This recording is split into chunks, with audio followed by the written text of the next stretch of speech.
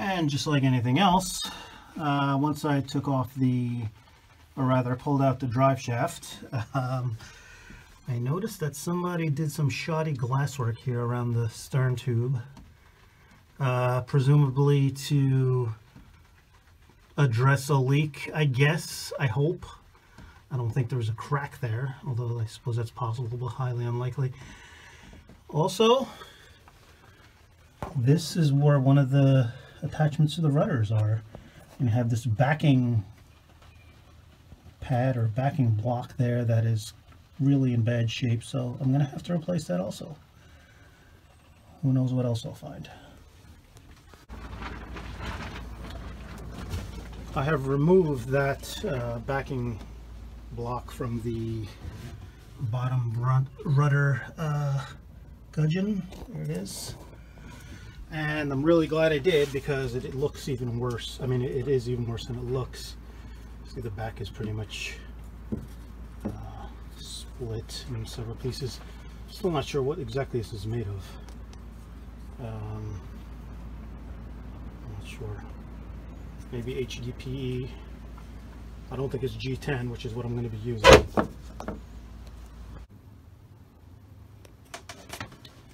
And there we have it. I have epoxied in a piece of G10 board, or G10 fiberglass board. Extremely hard. Took me a long time to drill that one piece. It's like drilling stainless steel almost. So epoxied that in with thickened epoxy. Also worked on that area around the stern tube that had that shoddy glass done to it. Chipped off what I could.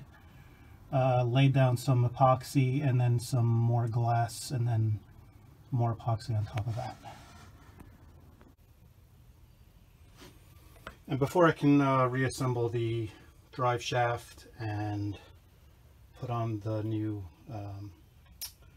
shaft seal, I need to, of course, I also want to paint the bilge, but I need to replace these engine mounts, which are due for replacement, but this one in particular is basically just come apart.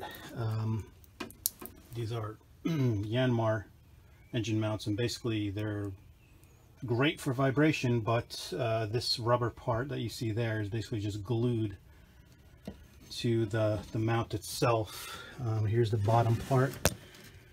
Actually just coming apart in my hands here.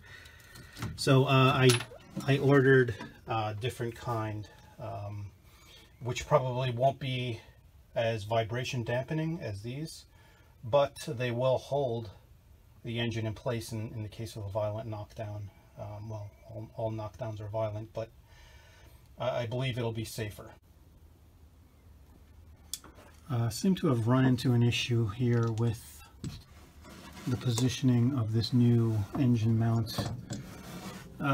So the original engine mount, or at least the one that was on here, was placed on an odd angle, and I wondered why.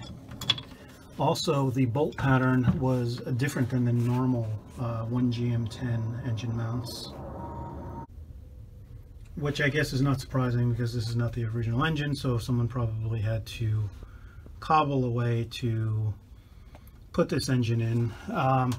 So the issue that I had here in putting this different type of mount in is that I needed to drill new holes here, and in order to make these straight like this, when I went to drill this hole here, you can see it there, that's actually the hull right under there. So there's no way for me to access the nut underneath, and I might very well go through the hull. So I did come up with a workaround. I used a piece of leftover G10 that I had from that rudder backing block over there. Drilled some holes in the back with a spade bit, embedded the nuts. I'm going to epoxy these in. Then I'm going to actually just epoxy it to here in the desired configuration or direction. so that the engine mounts do sit longitudinally, and I'll be able to move the engine sideways when I'm aligning the shaft. So it'll be something like this. I anticipate that I'm going to have to do the same thing for the other aft engine mount, which I'm also replacing. I'm actually replacing all of them. The two forward ones should be okay though, just by drilling holes. And I do have some more G10 on order to make backing blocks for the cockpit drains. So that's it.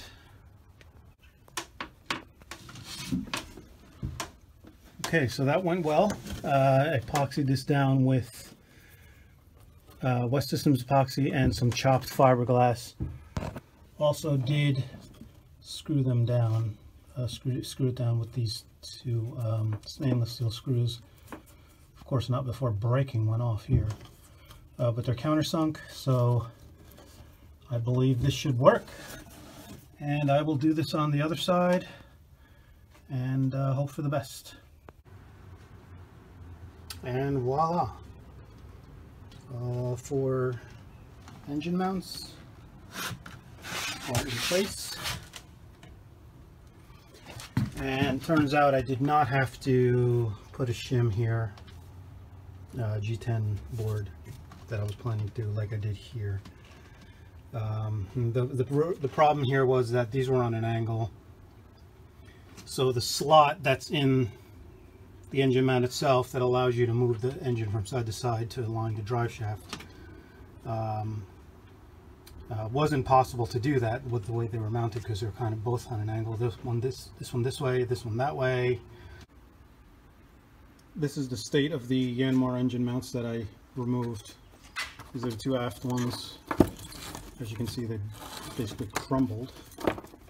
We're not holding. This is the other aft, also crumbled. These are the two forward ones. Starboard side is not as bad, but still not connected. This is detached. And this is the port side forward one, the only one that's actually intact. So the engine was basically being held by one engine mount.